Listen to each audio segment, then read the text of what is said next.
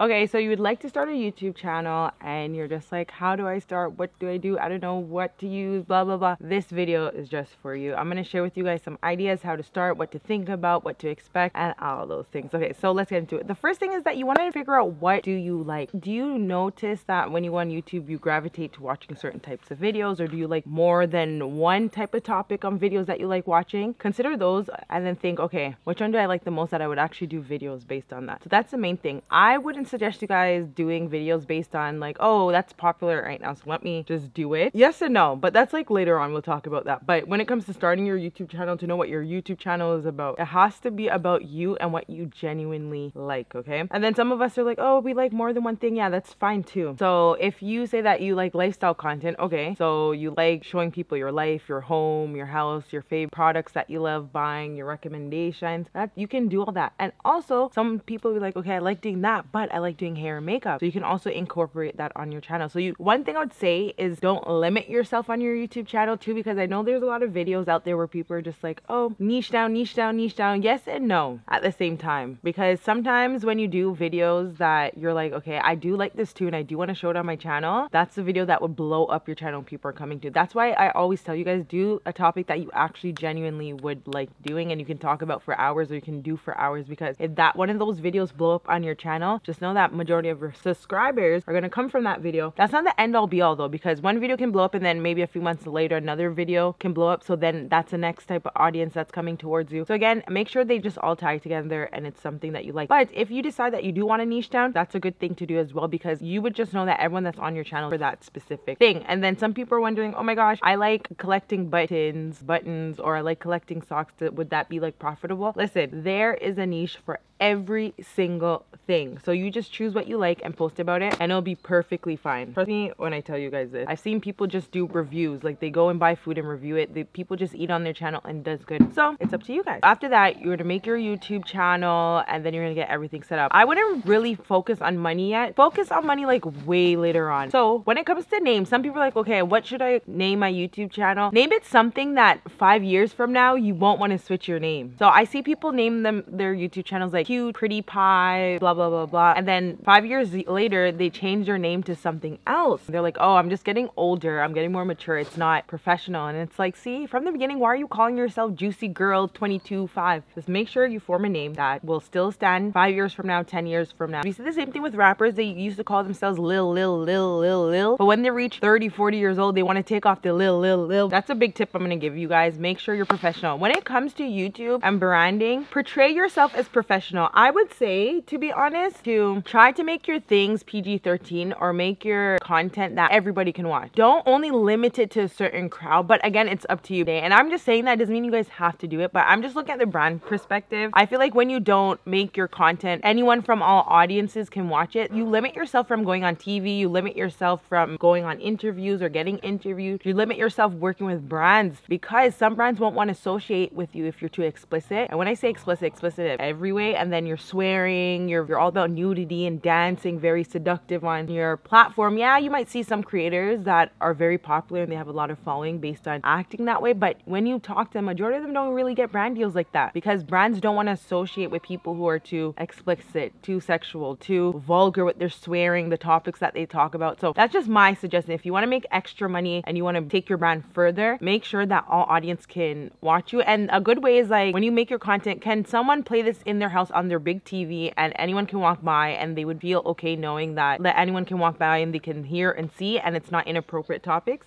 Yeah, that's like the biggest tip I would give a lot of you guys. Again, there's a thing that I see on YouTube. People always have to rebrand, delete old videos that they don't feel like it's professional to have on their, there's just so much. So might as well you guys just get it right from the start. And again, I'm just suggesting, so if you're someone who just swears every single second and all day and that's just who you are in your personality, you don't care to change, and do it, because you'll get an audience for you that will love it as well. You figure out what you like, you build your YouTube channel, you come up with a good name, you think about, okay, how am I going to want to be perceived? Because when it comes to social media, you can be perceived perceived any way that you want. If you want to be perceived as a luxury influencer, you just build your brand to look like that. A lot of people catfish on the internet, and it's not really catfishing, it's just the internet provides you an avenue that you can curate how you want to be perceived. You just think about that. Next is equipment. I would not recommend any of you guys to go and buy like big cameras, big huge vlogging cameras, microphones, all that type of stuff when you're starting your YouTube channel, because some of you guys will do YouTube and then you guys won't like it after because it's a lot of work and it's time consuming. I wouldn't recommend you guys buying any editing software platform. There's ways for you guys to get them for free. So I don't pay for Final Cut Pro. I never did, because there's ways you can get them for free. And if you know how, go on YouTube. People always ask me, Annesha, how do you get this? Annesha, how do you do that? YouTube is your guys' best friend. We're going to talk about YouTube in a second. So don't invest into anything once you do YouTube. So you record the video, you edit it, you upload it, and then you sit down and you think, you're like, okay, do I actually like doing this? Was this time consuming? Man, was this hard? You need to think about these things, because people don't realize that it's so easy to watch a video and it's like, oh, this was nice and fun, and then you do the behind the scenes of doing a video, which consists of editing. You're like, hell no, I don't like this. I'm not doing this again. And I've seen it happen to endless amount of people, and people end up selling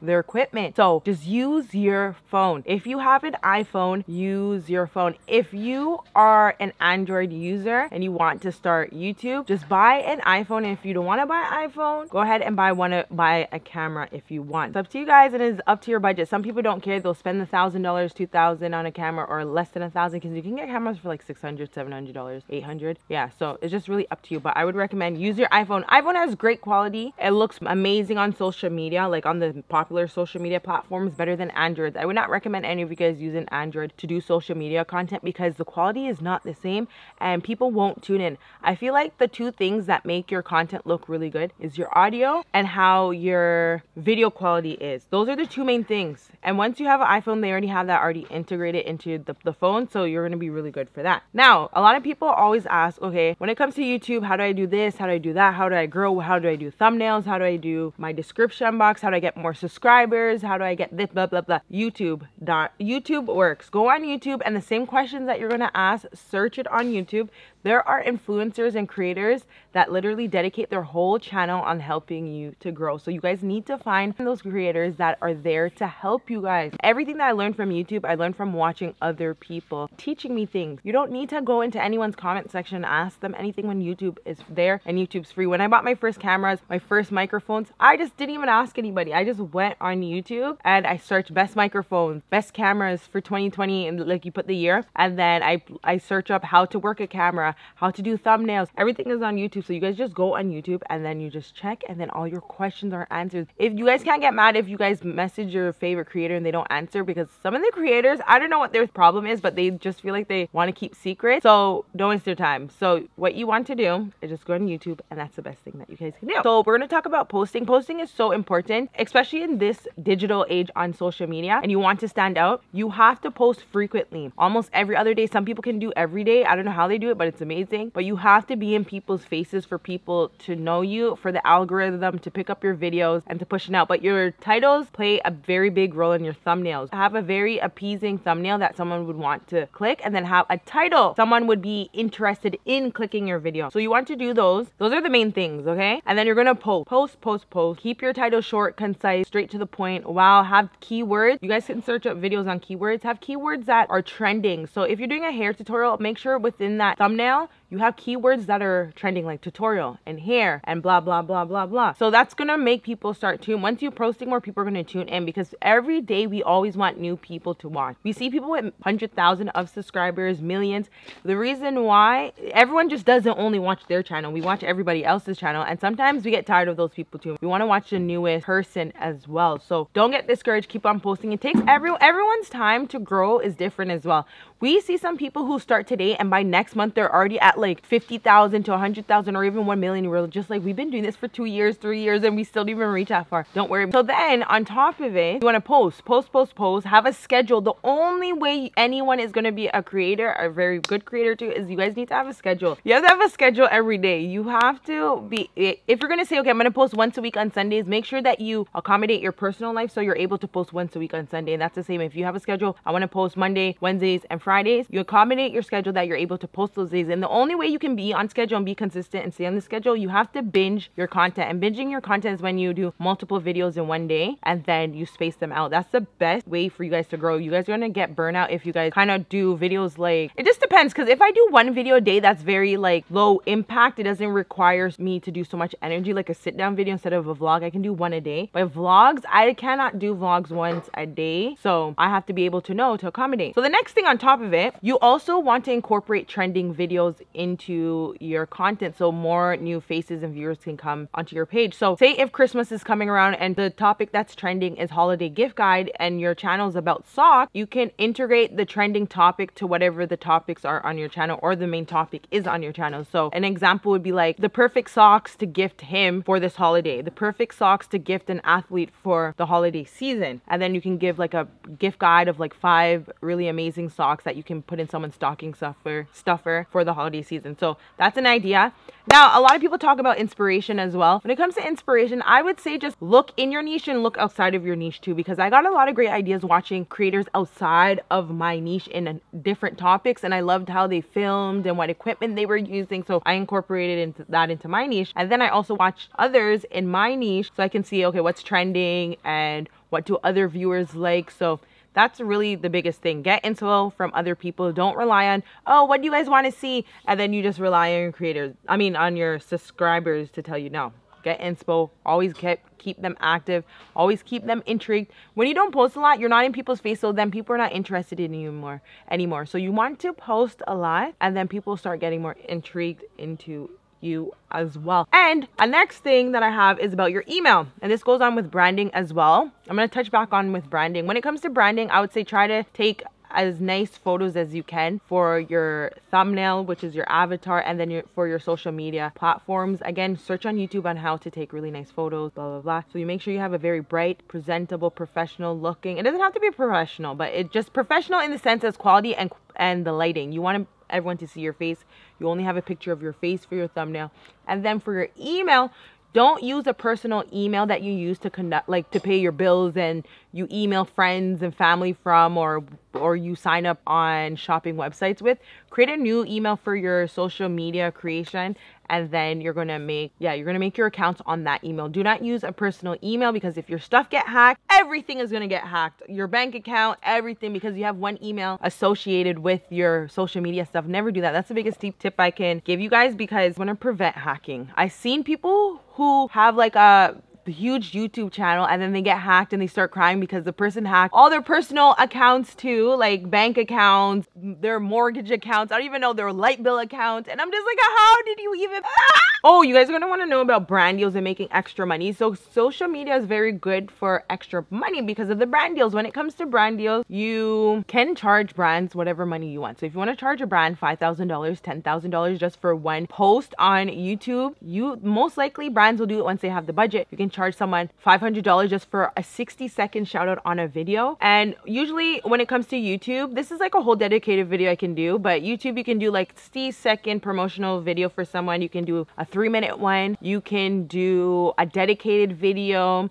You can integrate a dedicated portion, which is like 2 minutes within a vlog. You can do that within a sit-down video. The opportunities are endless. You can charge someone for extra links in your description box, for a pinned comment on YouTube. You can charge if they want their name in the title. So you get a lot of money. And then the thing is, even though you're on YouTube, make sure you guys have other social media platforms like Instagram, TikTok, because that's other avenues that you can get brand deals onto. You can get brand deals on Instagram, you can get brand deals on TikTok. So the money is crazy. You can get so much money on here. There's a lot of money out there with social media because brands want to get into their audience faces. They like you, they like your content. This is why I tell you guys, create content that brands would want to work with you, and you can go on TV, you can be on their billboard, you can be on a promotional campaign for a brand. Because you're family friendly, you can be for everyone. They're not going to put people that are very explicit, always in drama. Brands are not going to want to work with you, and then in return you guys are going to be limiting your money. There's so many brands out there that will work with you guys. Ensure that you guys have a PayPal account. Create a PayPal account so brands can pay you through PayPal, and also you can have a bank account. If you want to open a specific bank account just for your brand deal money, you can do that too, so brands can wire, because some brands only do wiring, they don't do PayPal. But but a lot of brands are okay with PayPal. So get paid through PayPal. And if you have a PayPal account, make sure you guys create all of this before, because just have them and then have it sitting down just so you guys are ready. Make sure you guys are always ready, because you guys never know when opportunities come your way. Opportunities come like in